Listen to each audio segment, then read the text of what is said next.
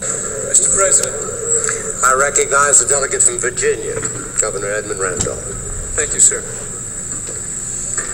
Gentlemen, we are in crisis. There are those both at home and abroad who prophesy our downfall as United States. Why? Because the Articles of Confederation have utterly failed to accomplish what they were created for. Now, I have only the greatest respect for the authors of the Articles. They were patriots. Their efforts were adequate to their times, when there were no trade wars among the states, no rebellion in Massachusetts. Or Virginia. The courts have been burned in Richmond. True, Mr. Gary, true. We live in difficult times. The Articles cannot adequately govern us.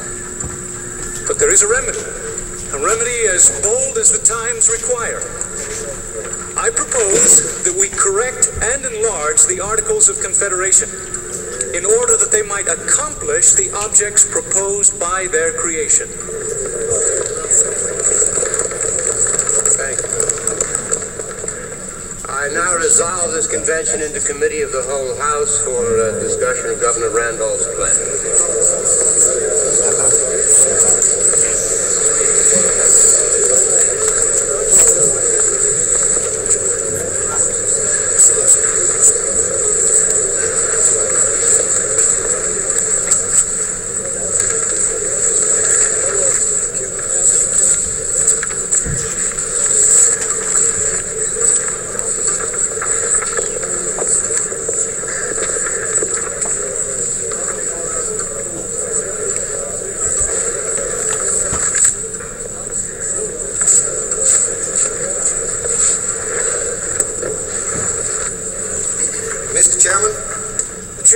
The delegate from Pennsylvania, Mr. Gouverneur Morris.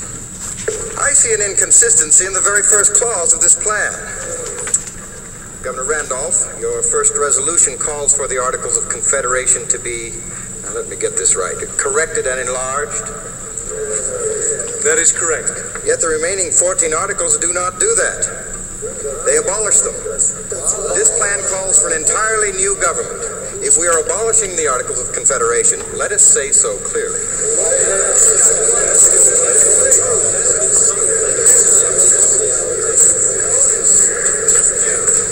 Governor Randolph, do you wish to reply? Yes. Mr. Morris, I am indebted to you for your clarification. I propose that we set aside the first clause of the Virginia Plan and in its place substitute the resolution that a national government ought to be established consisting of a supreme legislative, executive, and judiciary. The Articles are thus abolished and a new form of government substituted for the old. Chair recognizes the delegate from New Jersey, Mr. William Patterson. Our instructions do not even allow us to discuss a scheme in which the Articles of Confederation are abolished.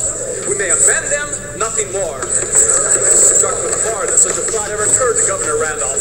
He's just annihilated our government. Amen. Amen, Mr. Patterson.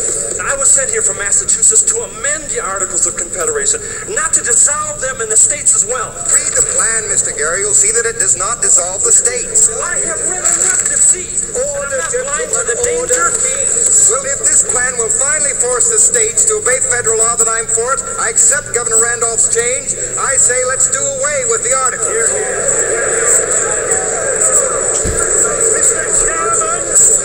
Chair recognizes the delegate from Connecticut, Mr. Roger Sherman. All I want to say is this. The Articles didn't give enough powers to Congress. I wrote part of them, so I know. Let's not cut so deeply into them that the states won't agree with us. That's my say for now. Thank you, Mr. Sherman. So you are against doing away with the Articles of Confederation? That's what I just said, isn't it? Mr. Chairman? Chair recognizes Mr. Madison. Gentlemen, the moment has arrived which is to decide whether the American experiment is to survive and be a blessing to the world or not. On the one hand, we have the Articles of Confederation. On the other, we have a proposal for an entirely new kind of government. Every day, the Union grows more impotent and her people more discontent. Is this what we wish? No. If it is true, as Mr. Patterson said, that we are authorized only to amend the Articles of Confederation, then I say let us amend them out of existence.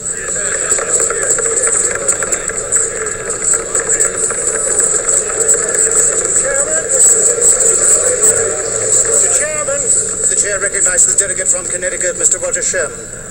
look, we've got to keep the state strong. Everybody knows it's only in a small republic, like a state, that popular government works. I think not so, Mr. Sherman. My research tells me that it is only in a large republic that good government is even possible. Forgive me for interrupting my colleague, but, Mr. Madison, don't all authorities state that good government arises from small republics like the states? Yes, Colonel, they do. But the states, is there good government in Rhode Island? Well, Rhode Island is too small. It's always controlled by some faction or other. Dr. Franklin, is there good government in Pennsylvania? Now, that's a larger state. Indeed not, Mr. Madison. The Pennsylvania legislature is controlled by a faction which is far from just. Alas, it is also far from honest. All societies are made up of warring factions, rich against the poor, religion against religion, race against race. A small republic, like a state, too often falls prey to one of these factions. The result? Lawlessness and oppression, especially against the minorities. It is only in a large republic with many different-minded people that no one faction can gain control. In such a republic, the liberties of all the people are naturally safeguarded. Such a republic, if it were dedicated to justice, protected by truth, and of the spirit of the people, would, I believe, last through the ages. But first it must exist.